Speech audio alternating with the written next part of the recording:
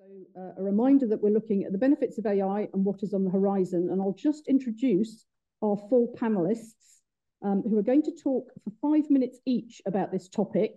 And then we will open it up for questions and we can have a good, rich conversation between us. So first of all, we have Michael Webb, who's Director of Technology and Analytics at GISC. Then we have Christine Stone, Senior Director of Strategy and Innovation at Clarivate. Ashley Faith, who's Director of AI and Semantic Innovation at EBSCO, and Thomas Badilla, who's Deputy Director, Archiving and Data Services at the Internet Archive.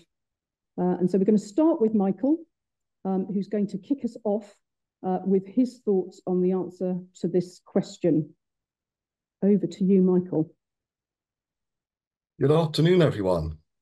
So I'll just say a little bit about myself, first of all, and what I do. I head up GISC's AI team. We formed the team about 3 years ago now to help universities and colleges adopt AI in a responsible way. And it's been an interesting journey.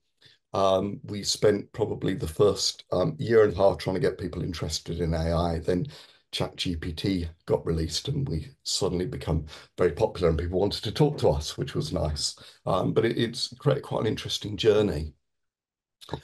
I think one of the starting points for the question here is AI has been one of the few things that that I've seen, certainly, that has touched on all parts of an institution. And it's been quite fascinating for us talking to administrators, educators, technical staff, all sorts of people about AI. And I think I want to start by looking at perhaps the most universal thing that I think perhaps libraries should start doing, or probably are doing at the moment, to start leveraging it.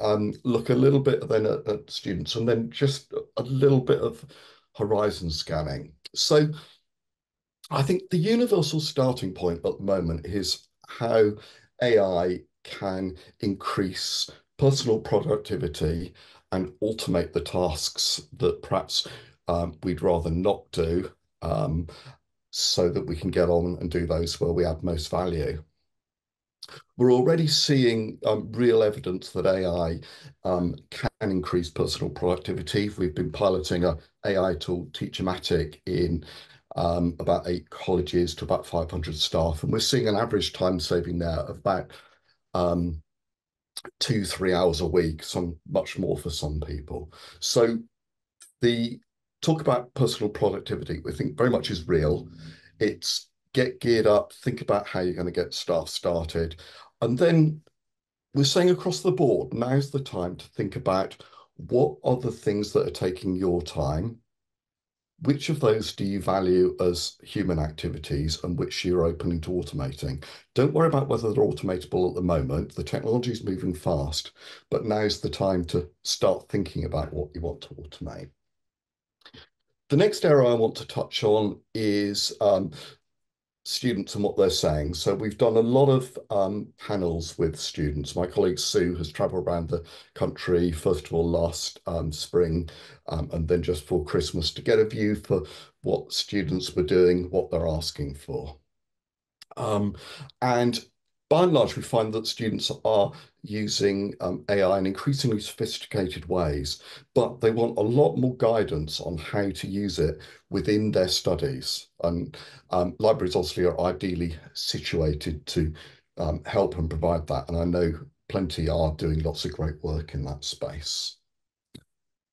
And then just want to end with a little bit, it's not, I think the horizon's quite hard to see at the moment, but I think one of the things that is worth thinking about in all areas of what are the fundamental aspects of what you do that AI is affecting. So for example, in academic disciplines, it's about how is the job that the student might want to change changing, will it exist? I think one of the things that I find really interesting, perhaps in the library space, is how the nature of reading and writing is changing and how it's going to change over the next few years. a lot of the discussion has been around writing and students using AI for their coursework and so on. And I think perhaps not quite enough on how the nature of reading is changing. But we've been in a situation where for a very long time, you've had very little control over the way material you read is presented. AI is changing that. Any document that I want to read, engage with, I can summarize, shorten, change the tone, present it in a way that's more meaningful for me. And I think that's only going to increase. And I think we need to think about how the information we provide is going to be consumed in that kind of landscape. So I think those are the areas that I'd perhaps kick off. I think I haven't quite used my full 5 minutes, but that's absolutely fine. So I'll hand over to our next panelist. Thanks, Michael. You were actually dead on 5 minutes, so that was absolutely perfect. And we're just moving on to Christine next. Yes, can you hear me? Yes, we can. Okay, super. Okay, hello everyone. Yeah, maybe just something about myself first.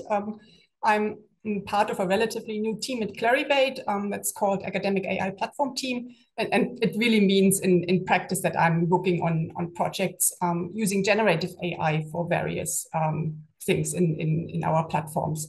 I think it's worth mentioning that AI is really not that new. I mean, many of us have used AI especially for machine learning, for very specific tasks. But what is really new is now the use of large language models. And we tend to kind of throw this into one pot.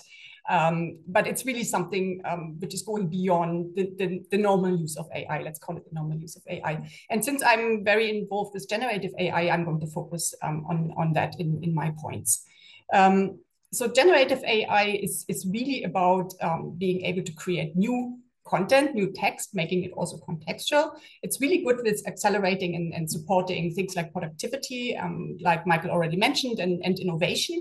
But of course, there are also concerns that we need to discuss. What impact does this have on things like research integrity, education integrity? We heard here talks about hallucinations or bias and that sort of thing. So it's important to look at how we want to use large language model and generative AI.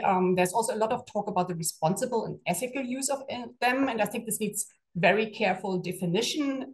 It's not enough to say, oh, I'm using it ethically. What does it actually mean? And I think this is a task for the community, really, rather than one stakeholder.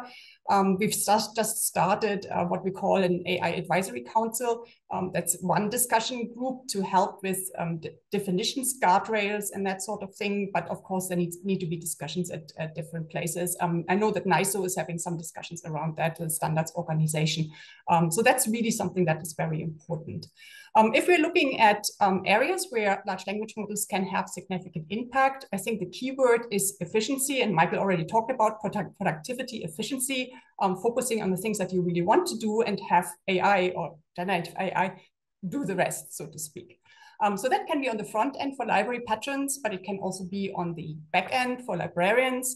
I think for library patrons, the goal is really to make it intuitive and fast to find material, and that is trustworthy material, not the citations that are being made up by ChatGPT.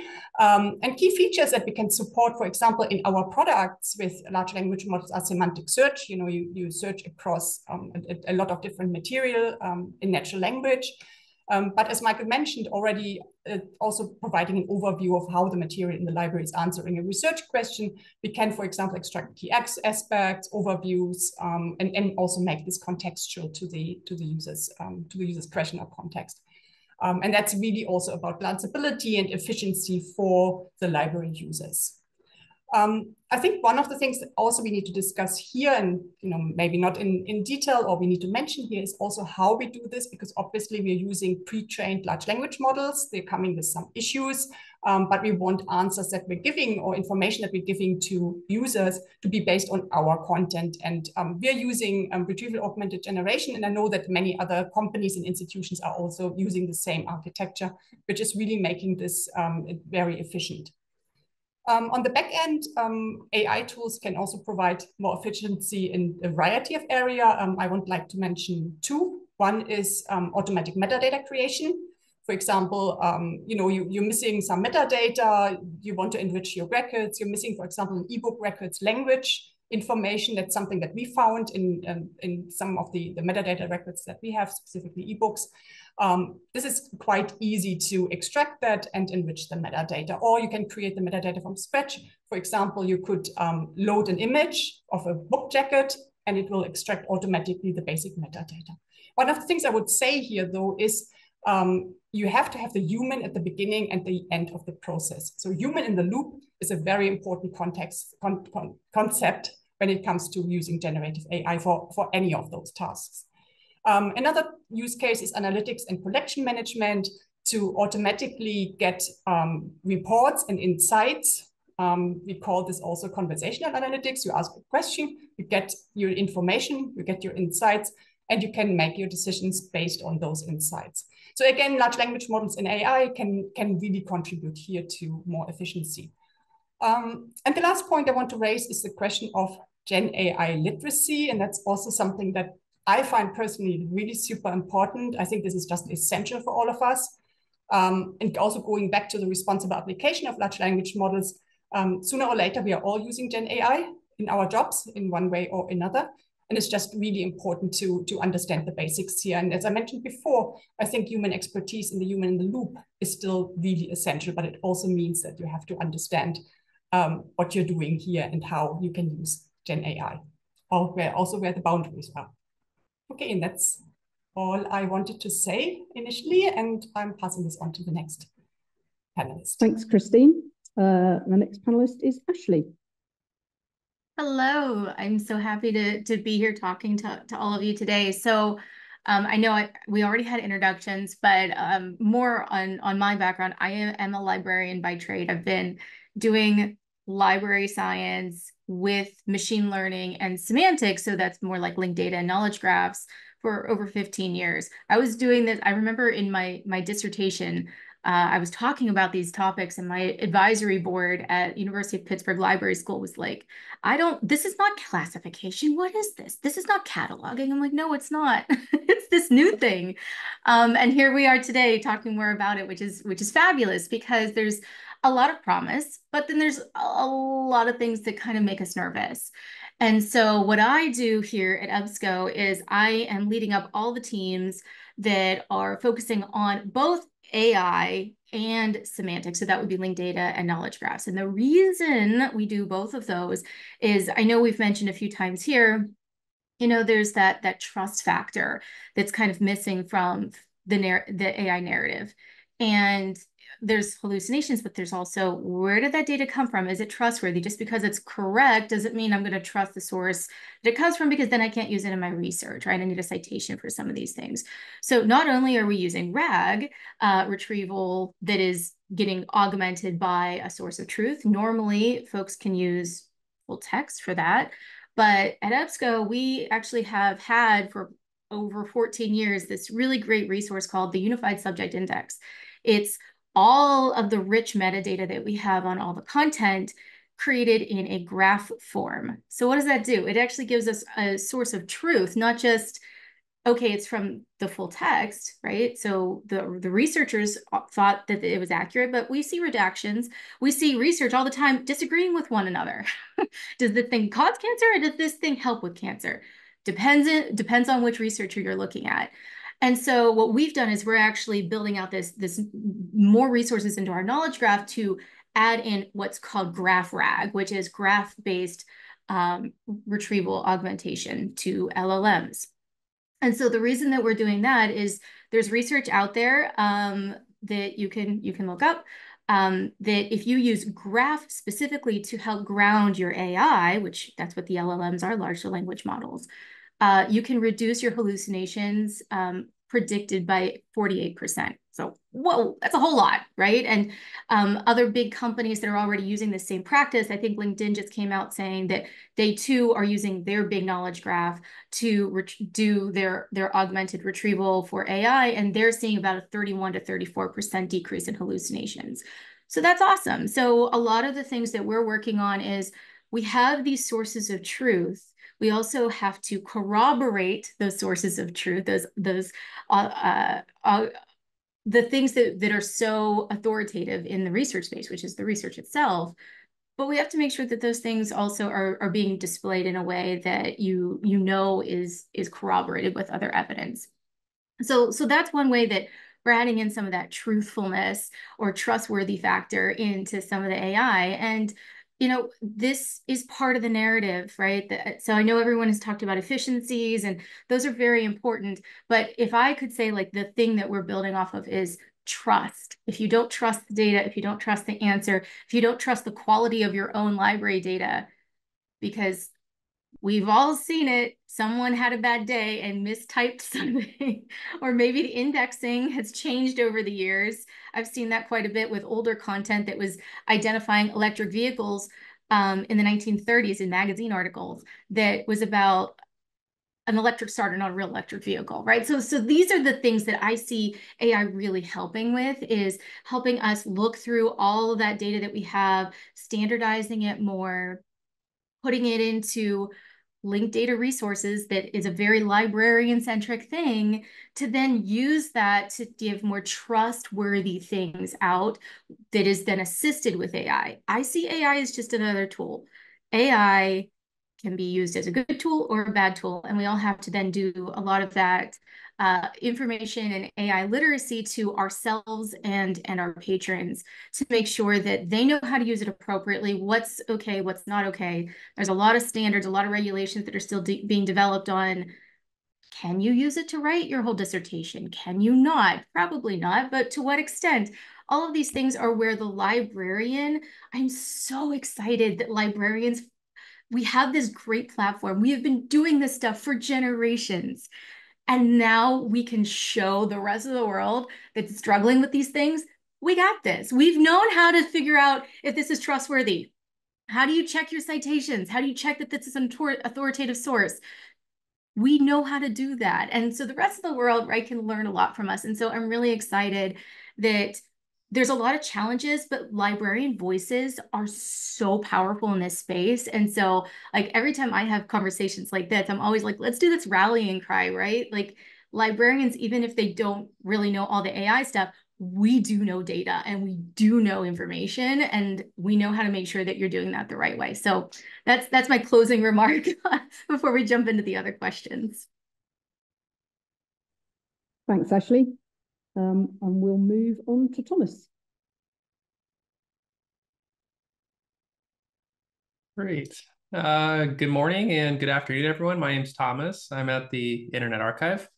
So I have three things, as I was asked, to share. I'm going to try and move through those at a decent clip. So the first one that I have, I'll refer to as collections as data, sandbox and global observatory. And this basically refers to the fact that for decades, libraries and their partners in publishing, for example, have dedicated significant resources to collection digitization. And over time, that work also commingled with born digital collecting and knowledge production, which results in quite a large corpus of library, archive, and museum collections as data, prime for use cases where AI can help enhance our ability to meet our objectives as a community. Importantly, in line with our values, for an example of a value statement that may be useful for organizations that are thinking about encouraging AI uses of their collections, I was part of a project called Collections as Data Part to Whole, and we produced something called the Vancouver Statement on Collections as Data with representatives from about 16 or so different countries. I encourage you to take a look at that. Why Sandbox and Global Observatory? Why that framing? Well, I think that for researchers and students, that there's a certain scale of collections rendered as data that can serve as a sandbox for AI teaching purposes. And beyond that, when we get to a certain scale or a kind of uniqueness for the collections, that the collections themselves can constitute a kind of observatory where researchers can pursue groundbreaking research truly with our collections.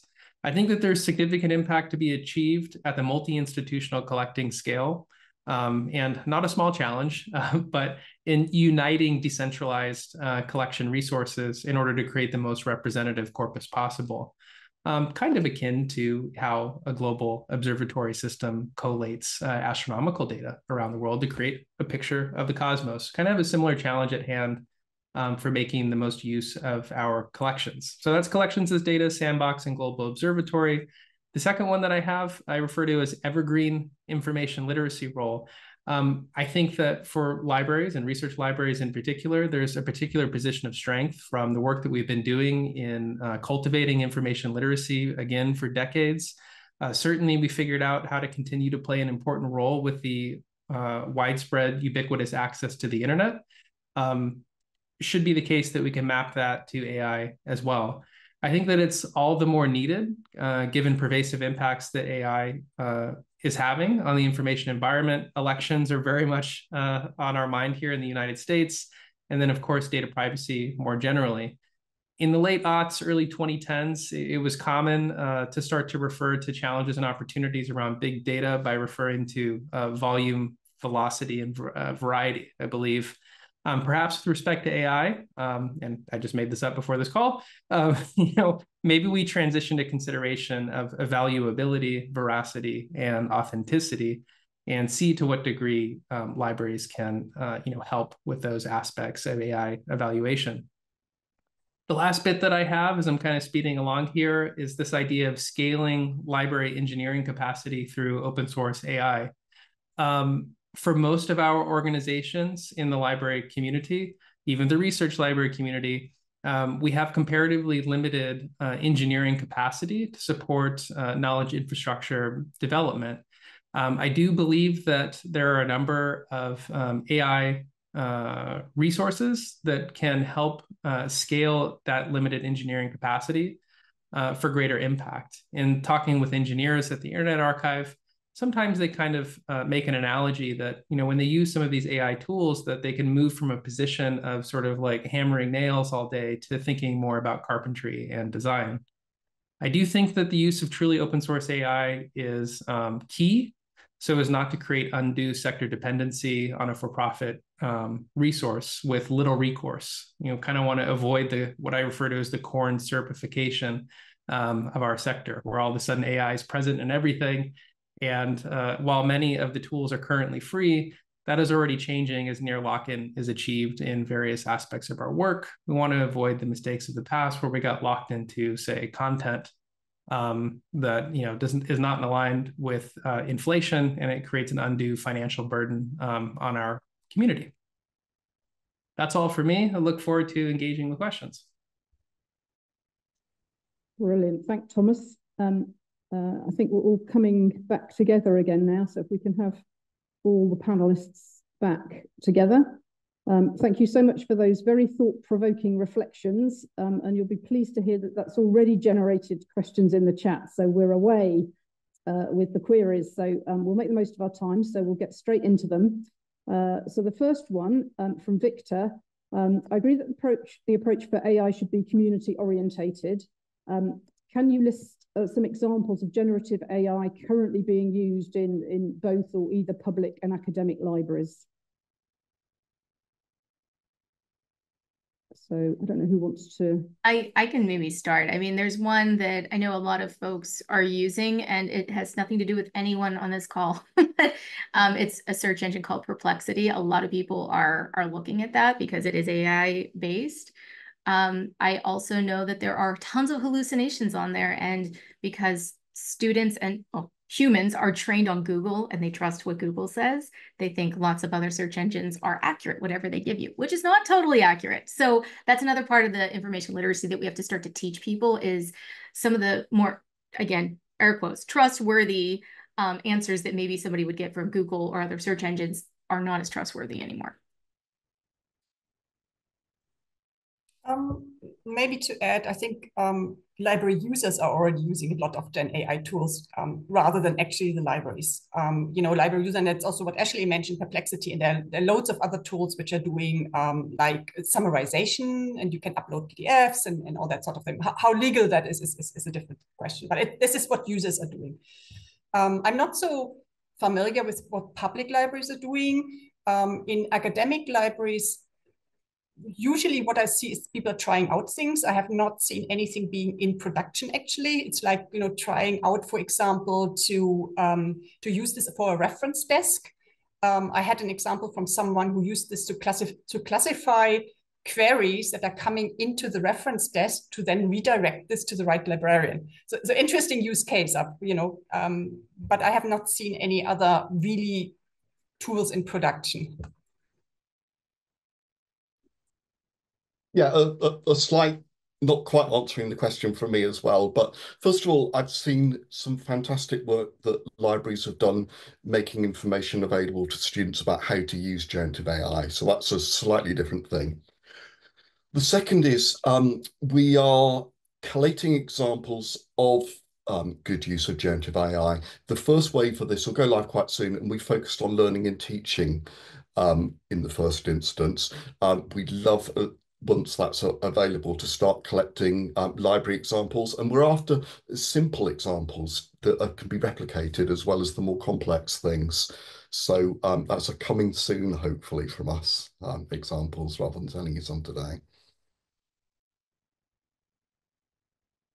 Yeah, I would share just a couple of examples, and I'll put a link into the chat. One that comes to mind is at the University of Calgary, which is a cross-campus collaboration between the library and a college to establish a student-focused center to promote generative AI literacy. That one is particularly interesting. I don't have a link, but I would also share that I was part of a forum a month or so ago where someone working in community archives in the United States referred to community archives protocols, and within those protocols, there was a protocol for refusing participation in ingesting community archive data for generative AI purposes. So I guess two, one that is about supporting the use, and then one is about sort of opposing the use or refusing to participate. Actually, I have another example which just came to mind. The National Library of Luxembourg has a lot of digitized newspapers, and they're using, I think, GPT 3.5 or one of the large language models to allow users to ask natural language questions in those newspaper articles. Super interesting. If you want to go there, I think you have to probably sign up as a Google user or something, but you can just use it. Ask a natural language question about, for example, like a historic topic about Luxembourg. And they're answering it based on the newspaper. So really interesting. Yeah, have a look. I would really encourage you. Actually, Christine, what you just said spurred, there's actually a lot of AI right now being used in the library archival and special collection space for digitizing things, because it's improving OCR because it has better image recognition. And it's also helping catalog those really strange, right? Special collections. It's a unique piece of content. It doesn't exist anywhere else. So it's really hard to do copy cataloging on it. And so people are using it to clean the data, get better data from just regular images or the OCRs. So it's not native full text, meaning it's not in a machine readable format.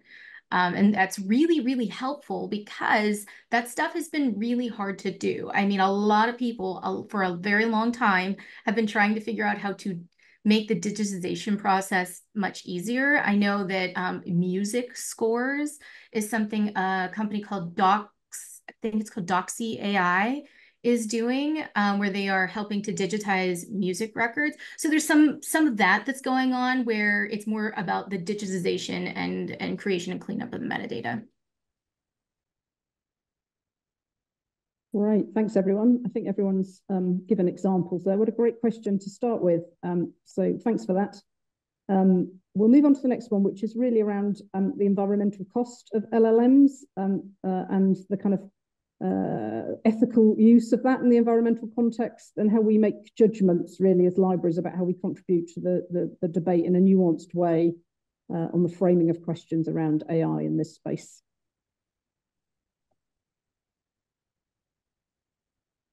Maybe one direction to take is small language models. They take up less compute time. So therefore it is better on the environment. It really boils down to the way that you as an individual or you as an institution is using AI, again, depends on what you're doing with it. But traditionally speaking, a lot of the examples that this panel has talked about, those are not high compute. So that's when it has to like crunch everything down, figure it all out, the AI does. That's what takes all of that energy and the water resources and all of that. So that is normally at the model level. So if somebody's creating their own AI models, or if you're using some of the AI models that are out there, that's where the bulk of that environmental impact happens. The way you're using it likely is not as bad on the environment. What we've seen is like a typical search for semantic search or something where you're generating insights. It costs no more in the environment than a typical search does. It's that back end kind of environmental cost. And that's where transparency of models is so critical. There are leaderboards out there. Please be aware those are very rigged, so be careful. Stanford actually has a really good transparency index that I would highly recommend watching instead, because that's really talking about how transparent is the model. Hugging Face is going to be talking, I think, at some point. Ask them about that, because they know about these things. But yeah, that's part of the transparency, is how much environmental impact does that model have, and that'll help you choose which model to go with. I think generally speaking, I mean, I would agree that the large language models are the ones which are taking most of the computing power. For a lot of the functionality, you do need large language models. That's just, you know, this is not something that we can change. The question is, how are we going to deal with that in future? And I think this is, again, a community discussion. I don't have a very good answer for that, but it is very clear that everything with big data that takes a lot of computing power is also not the best for the environment. I mean, it starts with the Google searches and it ends with the large language models. And I think that's the general discussion. So I don't have a very good answer here. I think what Ashley said about transparency and informing yourself, you know, what is going on, what is being used. Moving to green energy is one of the things that people are looking at, also companies are looking at, also the big companies are looking at. How successful is this going to be? You know, I'm hopeful, but I don't have the answer. Yeah, this is really complex, and I think that we could spend the entire hour on this subject. So broadly, our approach is that this has to be part of AI literacy, environmental, human impact. All of those things need to be things that we educate users so that they can make more informed decisions. I think it's much broader than just power consumption and water. There's the entire supply chain of technology is incredibly complicated. It's very hard to unpick. I agree completely that transparency is the key. It's actually incredibly hard to get accurate data about even energy consumption, about the large language models, both querying and creation. There's an awful lot of myths and misinformation and Chinese whispers that have turned estimates into facts. So I think this is a complex space, and I'd like us to work together to drill down and at least be able to present facts more accurately to people in the first instance. I'll stop there because I could talk about this one for ages. Got plenty more. I'll just add a bit. I'll just add a bit. I've been doing the good librarian thing and just adding citations into the chat. But you know, one thing I would refer to is Sasha Luciani at Hugging Face has been quite focused in her role in the environmental impact of AI. So I put a link out to a recent podcast that she did, and then there was also a recent Ars Technica piece, investigative reporting that came out maybe yesterday, which I also linked.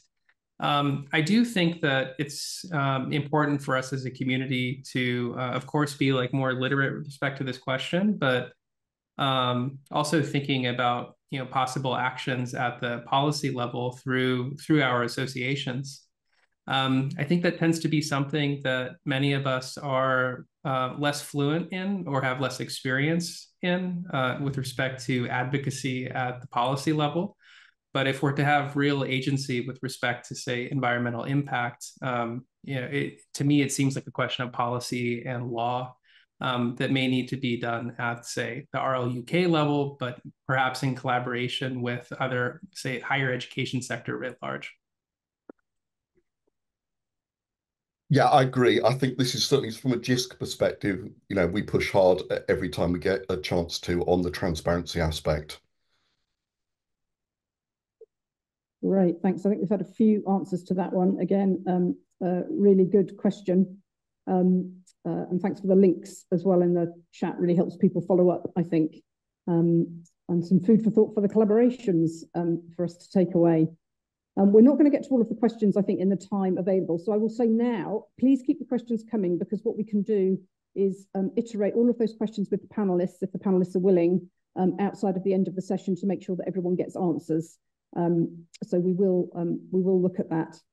So in the spirit of sharing things out, Aftab, you've had one answered in the answers part. So I'm going to move on to Nassim's question, which is, does the panel think that guiding patrons to the right AI tool for the right task is an important role for librarians to fill? Doesn't seem to be talked about much, but as AI applications become more specialized, it would appear to be increasingly relevant. And you're referencing your presentation on some work, Christine. So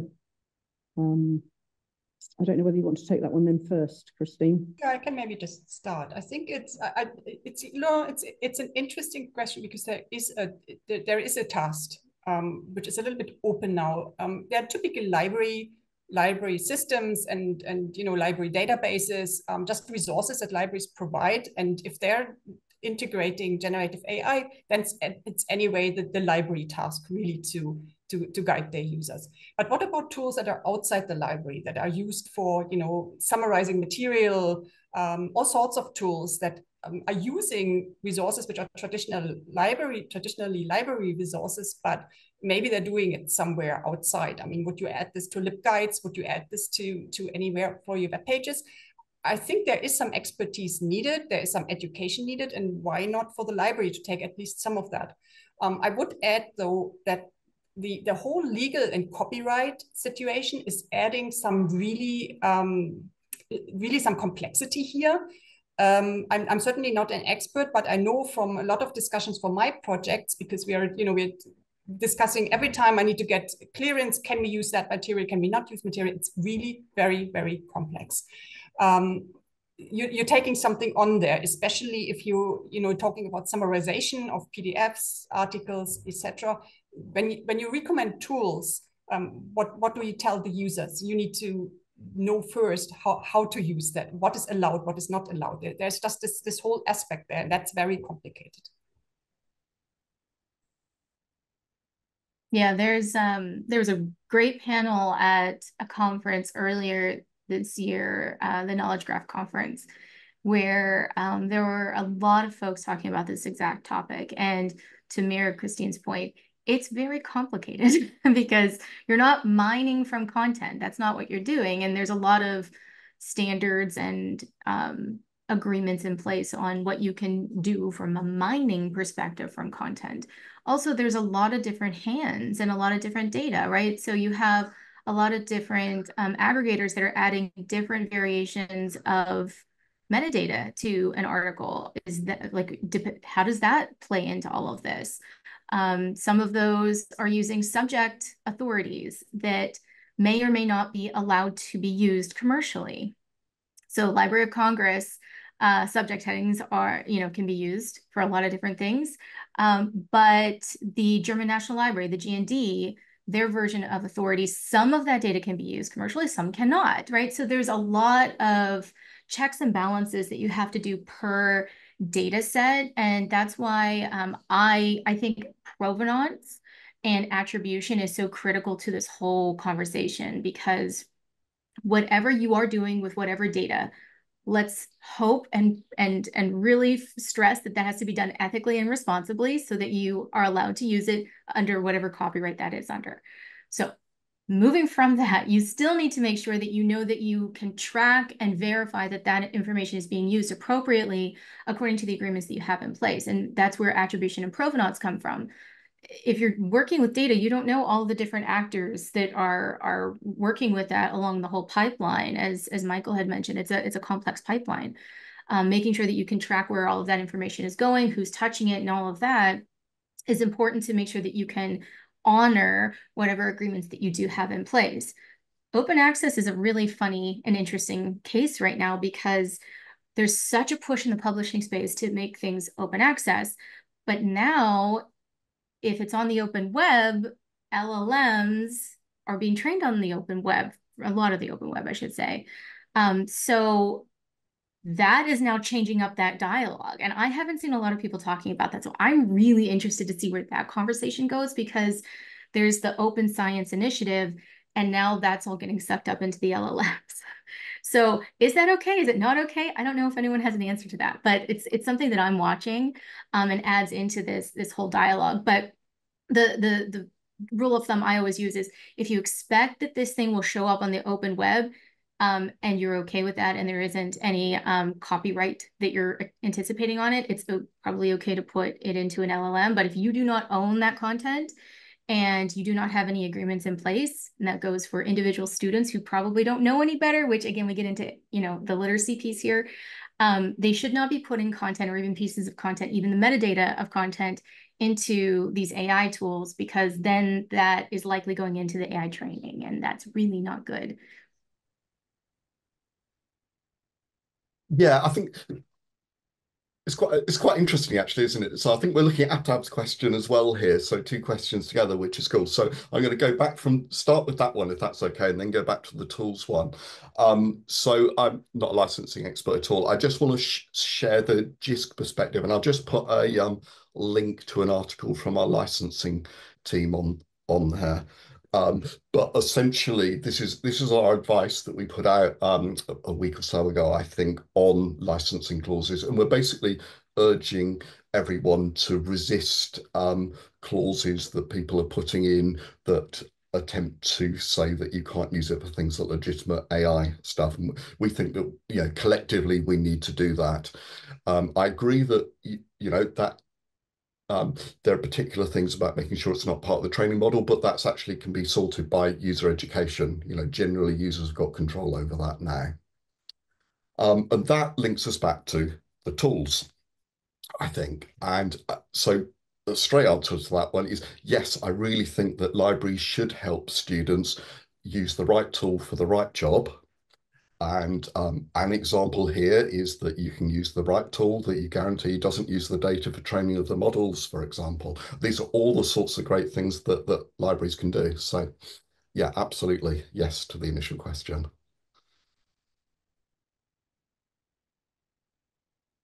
Anyone else want to come in? Or shall we move on? Maybe we'll move on. Great questions. Next, we've got a couple of quite specific questions from Duncan for two of the panelists. So what I suggest, actually, because they're quite specific, is maybe we take those ones away and Ashley and Christine can answer those specifically. And maybe for the discussion, move on to Johanna's question, which is, how do libraries manage the risk of choosing an LLM and then not knowing if the standards of the model will continue in the long term, and or if it's going to be kept up to date? My goodness, thank you. Whoever said that, that's an awesome question. I don't have answers for you, but that's an awesome question, and we should ask more people that.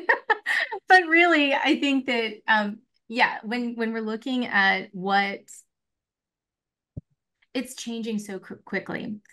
And, I'll keep it short because I know I've talked a few times here ad nauseum, but it's about that transparency and keeping up with that transparency. There are tools out there that monitor all of these different criteria of transparency and efficacy, and when the models were updated, at what point in time were they updated, because after that, everything is, if it's time series, it's definitely going to be a hallucination because it doesn't know any better.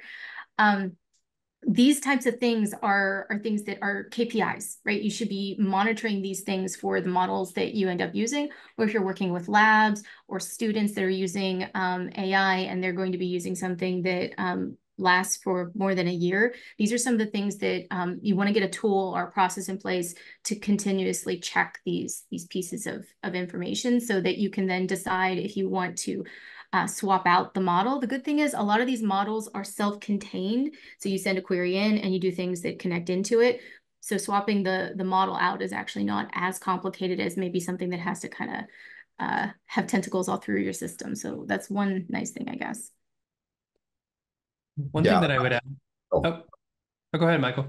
Yeah, I was just going to briefly say that very much aligns with DISC's advice. So we've got an AI maturity model, and as we move across to a point where AI is embedded, one of the core things we say is you must have mature governance processes to continually monitor your AI systems. And this is one of the things that's different between AI and traditional deterministic IT.